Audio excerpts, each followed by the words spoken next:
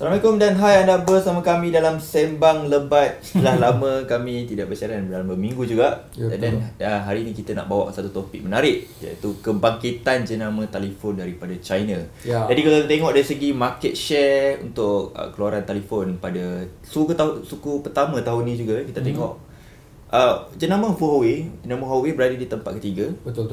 Jenama Oppo tempat keempat dan jenama Vivo ke tempat kelima. Macam mana jenama China ni sebenarnya boleh naik sampai ke top 5 yang mana mereka berada di belakang Apple dengan Samsung saja. Tu dua memang dah besar. Dua dah besar, tapi ketiga-tiga jenama telefon ni boleh naik dengan mendadak betul. Dan akan datang mungkin tak mustahil akan menduduki tempat kedua atau tempat pertama. Jadi macam mana Obi? Jadi apa pandangan Obi sendiri? Jadi kita mulakan dulu dengan apa yang dah tak ada. Kita tinggal dulu Ericsson, kita ada HTC, kita ada BlackBerry dan kita ada Nokia. Nama-nama besar ni dah pupus. Macam Motorola misalnya dah diambil alih. Nokia sendiri pun sekarang hidup dengan nyawa baru dengan peranti dibuat juga di China sebenarnya untuk mengurangkan kos. Jadi apa soalan tadi, apakah sebabnya faktor kenapa dia orang boleh naik jenama-jenama besar ni? Yang jenama China sebenarnya. Bagi saya juga, saya lihat daripada bagaimanakah berdasarkan jumlah peranti yang dijual, kita lihat sebenarnya China ialah pasaran nombor 1 di dunia. Diorang adalah nombor 1, diikuti oleh India, diikuti oleh Amerika Syarikat. Dulu Amerika di atas sekali. Jadi sekarang mereka sudah lihat sebenarnya kalau dia jual di negara dia sendiri, konsentrate kat negara dia sendiri, mereka dah boleh menjual unit dengan banyak. Jadi kita lihat China nombor 1, dan tidak mengejutkan apabila diorang buka market diorang sendiri. Diorang sendiri pun adalah kilang dunia, dapat dijual dengan harga lebih murah. Dan harga kompetitif ni saya rasa adalah faktor pertama sekali yang menyebabkan mereka sekarang boleh berada di kelompok 5 teratas. Dan jualan mendadak dijual dengan tinggi sekali sejak 2 tahun kebelakangan ini. Itu faktor pertama saya. Jadi itu faktor utama. Tapi kalau kita tengok dari segi jenama-jenama yang naik ni sebenarnya, mereka bukanlah jenama yang murah, yang mana yang memfokuskan pada spesifikasi seperti Xiaomi. Kalau kita tengok tahun-tahun lepas, Xiaomi mungkin berada di tempat kelima. Tapi tahun ni dah terkeluar. Jadi macam mana, kenapa pengguna memilih telefon-telefon yang berharga yang agak tinggi berbanding dengan memilih untuk spesifikasi ni? Macam kita tengok Huawei, Vivo dengan Oppo. Tiga jenama ni jika anda keluar daripada rumah anda sekarang, anda tengok kiri kanan, anda pasti akan melihat diorang punya iklan. Malahan saya boleh katakan sekarang saya lihat iklan untuk Oppo misalnya lebih banyak daripada saya lihat di Apple, lebih banyak daripada Samsung. Jadi kita tahu sebenarnya untuk membuatkan orang bayar, orang membeli sesuatu barangan, kena ada promosi. Dan promosi yang dilakukan oleh tiga syarikat Huawei, Oppo dan Vivo ni di Malaysia, kita lihat adalah lebih meluas jika dibandingkan dengan apa yang dilakukan oleh Samsung dan Apple. Dan benda yang dilakukan, saluran paling utama dia lakukan sekarang dari segi pengiklanan ini ialah dengan menaja rancangan-rancangan TV yang mempunyai jumlah penonton yang banyak. Jadi ini adalah sekaligus menjurus kepada jualan yang meningkat dan brand recognition. Apabila dia nampak macam wow, orang dah sponsor rancangan ni, jadi nampak rasa macam lebih confident nak beli. Instead dulu saya ingat masa Huawei pertama kali datang di Malaysia dalam 5-6 tahun lalu, nama orang nak cakap Huawei pun tak tahu apa Huawei ke. Sebab saya dulu anggap dia macam satu brand untuk networking. Dia orang lebih pada model dulu, lebih pada model. Jadi asal dia orang buat telefon. Jadi dia orang nak mengeluarkan, nak mempromosikan jenama mereka tu. Jadi pengiklanan ditambah lagi dengan diorang bukan pengiklanan secara tabur aja. Diorang mensasarkan golongan yang diorang rasa boleh membeli peranti ni, pasal harga dia tidak semahal peranti Samsung, tidak semahal peranti Apple, slightly below, tetapi punya spesifikasi yang baik. Dan apabila disasar kepada golongan yang mampu membeli benda macam ni, jadi diorang sekaligus jadi terkenal dan brand diorang sekarang dilihat sebagai berkualiti, tak macam dulu. Jadi dari dulu pun agak skeptik, terutama dengan jenama Oppo, Vivo. Tapi kalau dari segi penggunaannya sendiri, kita berdua ni memang kaki review untuk Amanz ni. Jadi personally saya tak ada masalah dengan peranti Oppo, terutama dari segi dia punya experience lah. Sebab saya faham orang-orang beli ni sebenarnya, orang biasa ni kadang tak tengok spek sangat, tapi dia nak tengok apa yang dia boleh offer. Dan terutama dari segi kamera dapat dia dengan dia punya performance. Jadi saya guna telefon Oppo untuk review, selalu dalam review ni dalam 2 minggu, 3 minggu macam tu. Saya boleh katakan telefon Oppo ni menawarkan prestasi yang sangat lancar untuk harian. Walaupun dia masih menggunakan sistem operasi yang agak ketinggalan.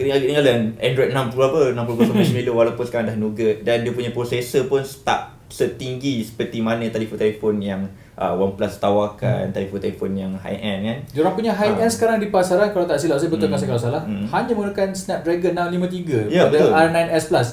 Itu paling top of the line diorang ada. Di sekarang diorang dah tak buat Find, diorang dah tak buat N series, tapi R series tu walaupun dengan 653, saya gunakan sebenarnya Oppo R9S Plus tu. Saya rasa dari segi kelancaran tu agak setanding dengan peranti utama. Mungkin sebab optimasi yang dibuat optimasi yang dilakukan dan sejak 2 tahun kebelakangan ni diorang macam dah streamline diorang punya antarmuka. Dah tak ada satu fungsi. Dulu ada macam ambil gambar lah, ada player dan belakang ada overlay. Sekarang lebih minimalis dan orang mungkin tak suka kita cakap dia menghampiri apa yang dilakukan iOS. Tapi orang sebenarnya yang tak pernah guna iOS tengok benda tu macam baguslah.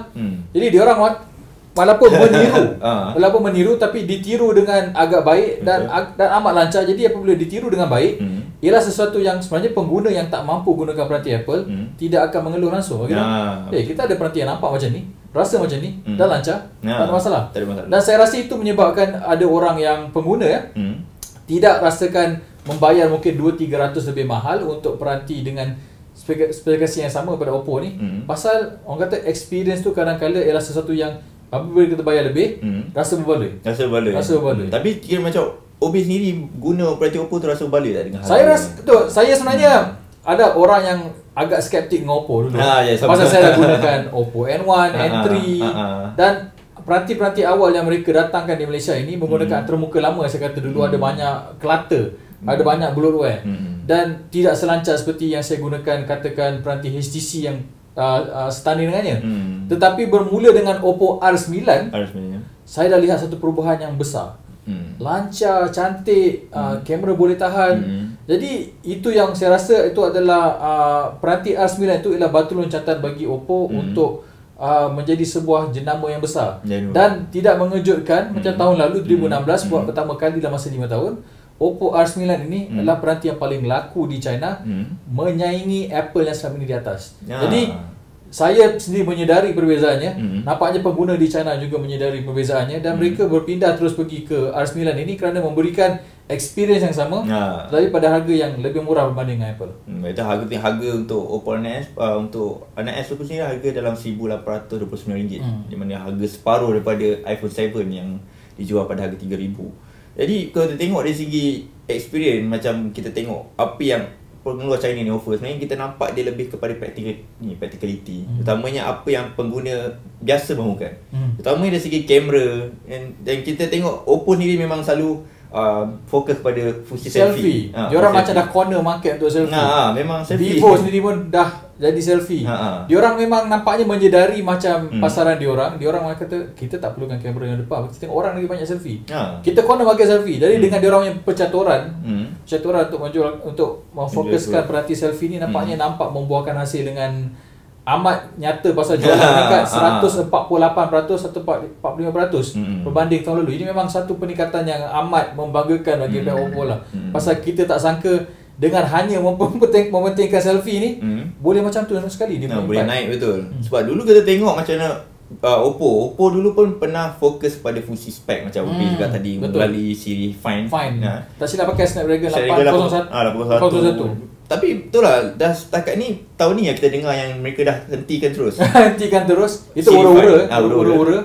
Tapi nampaknya mungkin betul pasal selalunya bila peranti nak dilancarkan kita akan dengar benda tu datang. Tapi sekarang kita dengar R dan sebenarnya R11 dah tertiris pun. Jadi R11 ni pun tengok pakai memproses dia yang mirip je lah. Mirip saja. Pasal nampaknya macam Oppo sekarang tak peduli. Dia orang dah tak main spec game. Dia lebih pada experience dengan kamera. Nampaknya sebab tu orang biasa pun akan tengok fungsi lebih lagi berbanding dengan spek. Utamanya orang-orang yang macam bukan tech savvy sangat. Bukan tech savvy. Nah, kita pernah buat satu siri, kita pernah buat satu episod Sembang Lebat selasa beberapa tahun lalu. Kita cakap macam mana dengan spek sekarang. Kita sebenarnya dah nampak bahawa peranti kelas pertengahan sekarang ni sebenarnya dari segi penggunaan harian kita tak nampak beza sangat dengan dah terlalu flagship laju lah. dah kita dah plateau sekarang kan. Dah pakai Snapdragon 625 pun dah cukup lancar. Sebab dia dah macam flagship punya prosesor yang dahulu, dia punya performance. Ya betul. So jadi pasal itu sebabnya sekarang specs game ni dah tak penting. Dan sebenarnya Apple dah lama tak bermain dengan specs game. Dulu kita gelarkan Apple 3-4 tahun, apa spek macam ni tak banyak kan. Dan kita nampak sebenarnya mungkin Apple dah ke hadapan tengok spek tak penting, tapi user experience. Dan kita harus akui, dan jika anda macam saya dah gunakan peranti lebih 6 tahun, memang user experience tu sebenarnya sekarang lebih penting daripada spek. Ya, tapi kita tengok dari segi trend untuk yang OnePlus pula, apa yang OnePlus offer dari segi macam untuk golongan enthusiast, iaitu golongan yang memang tech savvy mereka memang menawarkan dari segi spesifikasi agak tinggi, tapi macam mana mereka boleh offer untuk harga yang lebih rendah berbanding dengan apa yang ditawarkan oleh pengeluar utama? Seperti yang kita lihat sebenarnya dan diakui sendiri oleh pihak Oppo. Saya ada interview Kalpe satu masa 2 tahun lepas saya interview. Dia kata apa yang OnePlus buat ini berbeza dengan apa yang dilakukan oleh pengeluar peranti utama lain ialah mereka ada limited stock. Limited stock, ya. Diorang dulu masa awal-awal dulu dapat invitation, order baru diorang buat. Jadi dengan itu diorang mengurangkan kos untuk letak di kilang, mengurangkan kos untuk overhead nak menghantar. Diorang tahu setiap unit yang dibuat ada penjualnya. Jadi masa yang disimpan kapot semua agak dikurangkan dan itu membawa kepada peranti yang dijual pada harga yang murah. Okey, kalau kita tengok dari segi jenama OnePlus, Xiaomi, terutama Xiaomi sendiri yang dah pernah berada dalam carta market share top 5 dan mereka dah terkeluar tahun ni, dah jatuh. Jadi pada akan datang mereka boleh naik balik ke untuk berada ke top 5 market share? Xiaomi sekarang saya rasa pada awalnya dulu orang rasa macam wow, dia punya target memang spek yang baik, tetapi dia jual pada harga yang langsung tak masuk akal. Memang tak terlampau murah. Tapi lama kelamaan kita sedari bahawa masalah dia orang ini macam yang masalah melanda OnePlus juga ialah tak boleh nak ikut market demand. Orang sekarang dia nak, kalau dia nak waktu tu juga. Bila awal-awal euforia tu dah tak ada, dah tak payah belilah, kita tunggu. Terus dah tak nak beli. Dan saya perasan juga sekarang orang sebenarnya lebih, walaupun beli secara atas talian, tetapi diorang bila nak beli telefon misalnya nak kena pegang tengok dulu. Spek saja dah tak memadai, pasal kata user experience tak boleh ditunjuk dengan gambar, tak boleh ditunjuk dengan tengok video saja, kita kena rasa sendiri. Jadi apa Xiaomi buat sejak tahun lalu, dia kata diorang nak buka lebih daripada 200 ke kedai-kedai fizikal. Jadi diorang dah mula nak cara tradisional balik. Adanya kedai, orang datang tengok dan beli. Jadi dia buat kat Queens Bay tu, dia buka. Betul, dia buat kat di Queens Bay. Pasal itu atas taktik yang saya rasa betul juga, pasal orang tak nak beli. Tengok saja, dah pegang dulu. Jadi kita boleh lihat dengan Mi 6 Arif ni dah test, ia sebuah peranti yang banyak improvement berbanding dengan tu telefon favorite untuk Xiaomi. Untuk Xiaomi. Jadi diorang ada sebenarnya, dah ada peranti yang untuk menaikkan nama semula. Dan sekarang cuma perlu betulkan distribution. Pasal kita banyak kali dengar komplain buka sale 2 minit dah habis. Orang naik boring, murah macam mana pun kalau kena tekan refresh tak dapat, orang akan pergi ke alternatif. Dan alternatif tu datang dalam bentuk Oppo, dalam bentuk Huawei, dalam bentuk Vivo, yang lebih mudah dimiliki. Dan satu lagi saya suka yang ketiga-tiga brand yang tengah naik, Oppo, Vivo, Huawei ni. Saya suka dari segi perkhidmatan after sale dia. After sale dia mana kedai yang menawarkan after sale ni, iaitu cawangan-cawangan ni banyak lah berbanding yang kita tengok dekat Xiaomi sendiri. OnePlus susah sikit. Terlalu susah nak kena hantar dekat luar negara. Betul. Kan, tu yang leceh tu. Jadi kalau orang nak fikirkan kesenangan, saya rasa ketiga-tiga jenama ni memang dah mula untuk menawarkan kesenangan dari segi after sale tu lah. Pasal tu lah kita selalu tengok orang komen, orang cakap apa overprice. Tapi sebenarnya benda yang overprice kita bayar terlebih ni sebenarnya untuk membayar kepada kesenangan di kemudian hari. Pasal saya pun dengar macam Xiaomi, masalah utamanya ialah memang dia murah, tapi lepas tu nak after service susah. Dan peranti dia bateri mungkin masa awal awal muncul dulu, lepas tahun dia dah mati. Ini benda diorang dah rectify. Tapi seperti biasa, bila ada berlakunya satu masalah kepada pengguna tu memang kata sumpah tak pakai lagi. Ini sebab dia. Dan saya tak pernah dengar lagi setakat ni orang Oppo cakap Oppo susah, tak pernah lagi.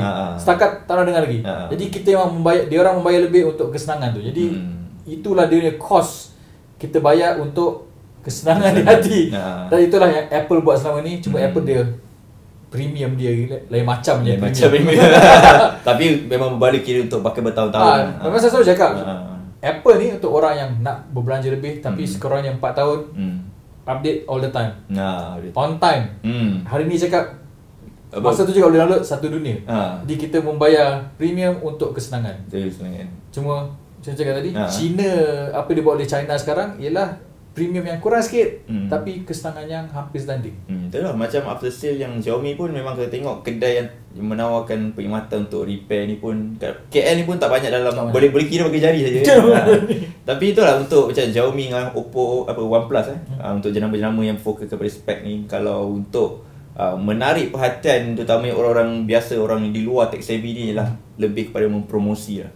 Sebab orang akan kenal brand tu dulu, macam macam kita dah kenal Oppo, kita dah kenal Vivo, baru kita rasa macam yakin nak pakai phone tu. Betul. Orang dah kenal. Lalu kalau kita cakap pasal Xiaomi ni, tak semua orang kenal. And memang kalau kita cakap dengan orang tech savvy memang saya rasa recommend lah.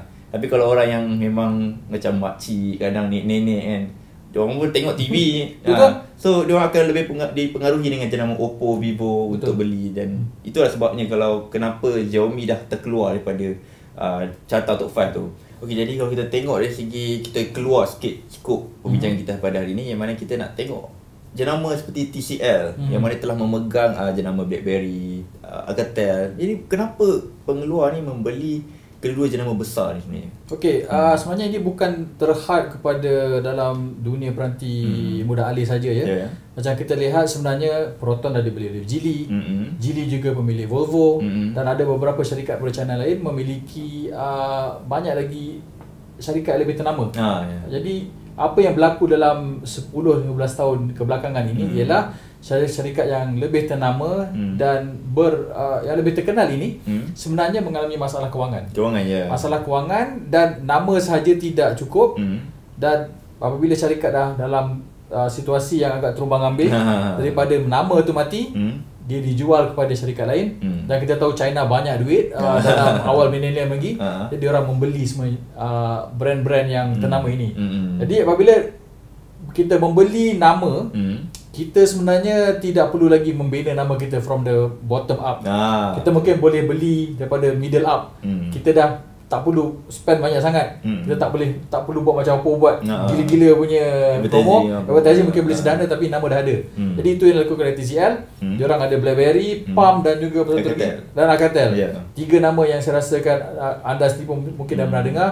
Jika anda gunakan phone masa 90s, itu adalah jenama yang juga amat terkenal. Jadi itulah orang kata, membeli nama, membeli hak menggunakan nama, itu adalah cara pintas lah. Berbanding untuk mempromosikan jenama TCL tu sendiri daripada mula ke bawah ke atas, memang memerlukan banyak duit dari segi. Lepas tu kita soalan senang, mana lagi sedap dengar, nama TCL atau BlackBerry?